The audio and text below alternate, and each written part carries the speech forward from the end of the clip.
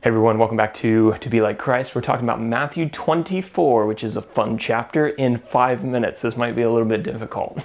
Matthew chapter 24 in 5 minutes. If you want the outline that you're about to see in the background of the screen, you can download it for free on our website. There's also a link to our Patreon account if you want to support production of free resources so that people around the world can understand the Bible better. Matthew 24, when did the events of this chapter happen? Well, the tail end of the book of Matthew, most of this happens during the last week of Jesus' life on earth before he's crucified. This would have been during his earthly ministry at the tail end of somewhere between year 26 AD and year 31 AD. Really, for this chapter, we've just got two main characters, Jesus, who's going to do most of the talking, and his apostles, who are going to be doing most of the listening. The events of this chapter happen in and around the city of Jerusalem and on the Mount of Olives, which was to the east of Jerusalem, just a little ways. As far as our outline of this chapter, in the first section, verses 1 through 3, Jesus prophesies about the destruction of the temple. So while exiting the temple with his apostles, Jesus said that there would come a day when the whole thing was going to be destroyed. Now, they went out, probably walked to the Mount of Olives, and there the disciples asked Jesus for specifics regarding the destruction of Jerusalem and for the signs of, quote, the end of the age. Jesus is going to go on through much of the rest of this chapter and answer their questions. So as far as these signs and the destruction, he begins talking about that. He talks about false messiahs and natural disasters and persecutions in verses 4 through 14. So Jesus told the disciples that after he left them and returned to heaven, there would be these fake Christs who would pop up, fake messiahs who were claiming to, be him, and they would lead many people astray. They would hear of wars and rumors of wars, famines and earthquakes, but Jesus told them that when they heard about those things, those didn't necessarily mark the imminent end. Jesus' genuine disciples would be persecuted, and many of them would be persecuted to the point of breaking, where they would fall away from the truth, and many would turn and backstab and betray their fellow believers. And Jesus said when the gospel was preached throughout the whole world, then the end would come. In verses 15 through 31, Jesus gives the disciples instructions for how to escape the city of Jerusalem before it was destroyed. The disciples were to flee the city and run into the mountains when they saw, quote, the abomination of desolation spoken of by the prophet Daniel. There would be a great tribulation in those days, and the Jews would endure a tremendous amount of suffering. More false messiahs would arrive during that time and lead other people astray.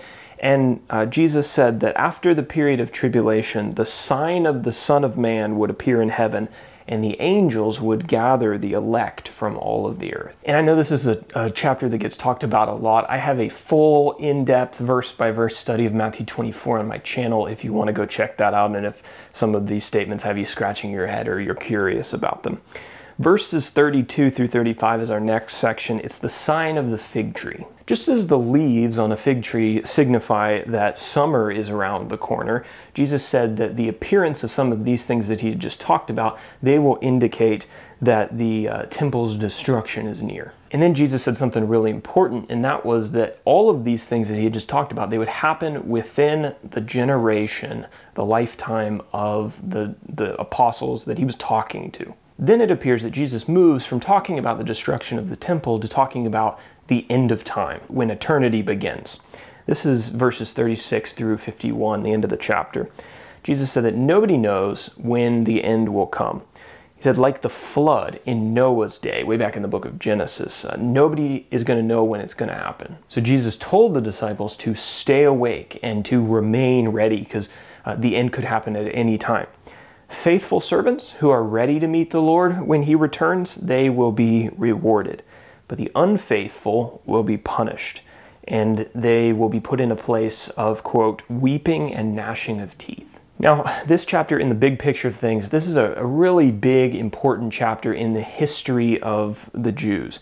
The destruction of Jerusalem occurred in about 70 AD, so we're probably talking about 40 years after Jesus said these words.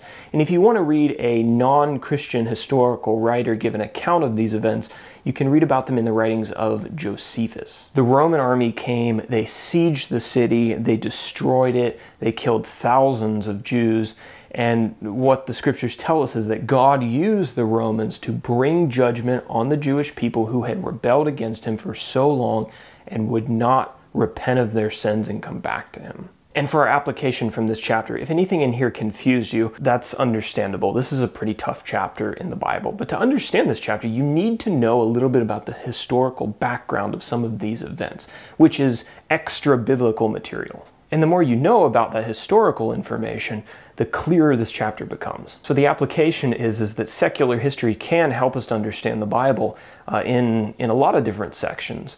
And so even if you hate history, I know there's a lot of people who do, it can be very valuable. So don't neglect your history book when reading the Bible, because history and the Bible tie in together, and you will be a better Bible student if you understand the historical background and the historical context in which some of these scenes played out.